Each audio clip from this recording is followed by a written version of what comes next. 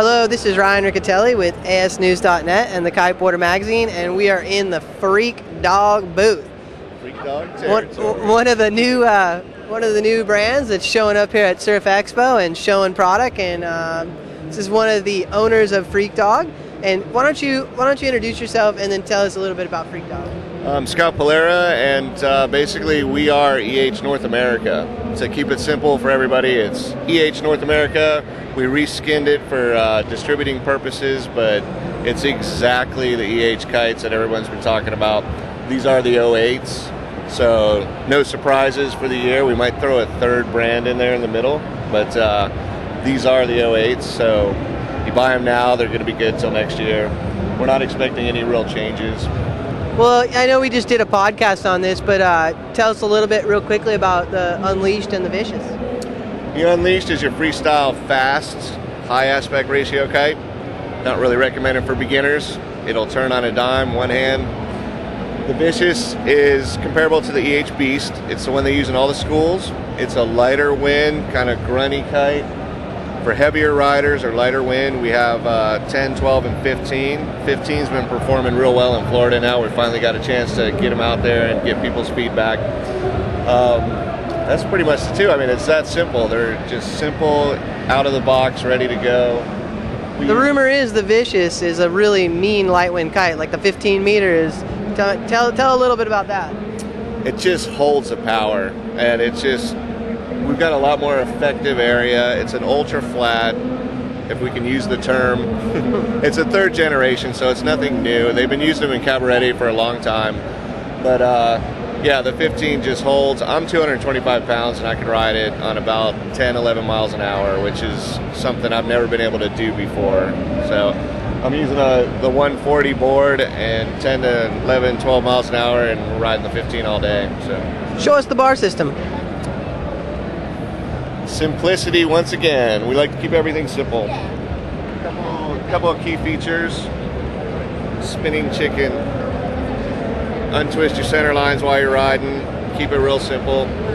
We do have a center line kill switch. It's attached to the chicken loop. If you release the chicken loop, everything goes off on your leash. Let everything go. The kite will spin and drop to the ground.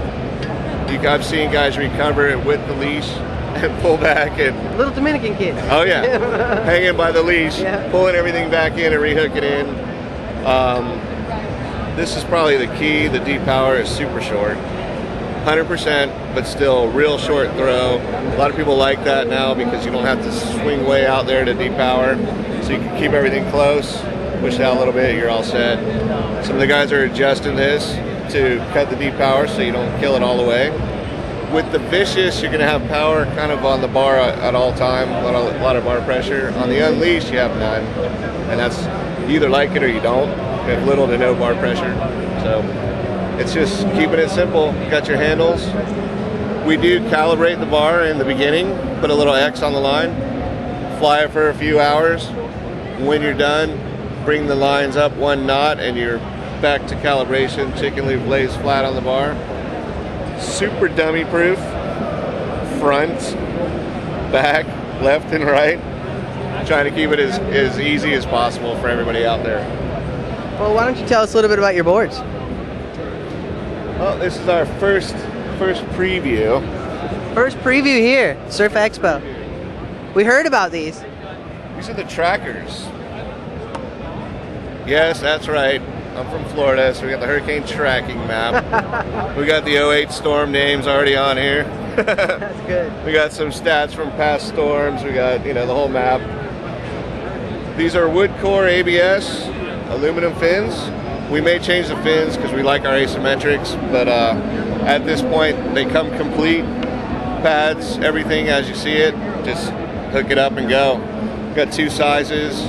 128 by 37 and a 140 by 40. That's cool. And then what board is this one? Is the same, all the same? 140, that's yeah. the 140. All right. If you've ever been to cabaret, you've probably seen these guys out there, so we have them just for nostalgic reasons. That's the school boards they're using all over cabaret, the red boards. Well, awesome, man. I appreciate your time today, and real quickly, everybody always asks me this, what's up with that Freak Dog? Tell us about why you named Freak Dog Freak Dog. I'm going to change my story every time you ask me. So, no, this freak dog. First of all, I have 3 dogs. It was this girl that I met. No, Right. That's freaky. No, I have 3 dogs. They're all crazy. I went to Cabarete. You see the dogs running around the beach. You see the guys, the locals with the crazy blonde dreads. Everybody, they call me when I walk down the beach to go, "Hey, freak dog, what's up?" And just kind of all stuck. And the freak dog name is just to take a little play. We're trying to be non-corporate, kind of generic. I'm not a pro kiter by any means, so I'm not going to put my name on the kite and be, you know, Scott Kites or whatever.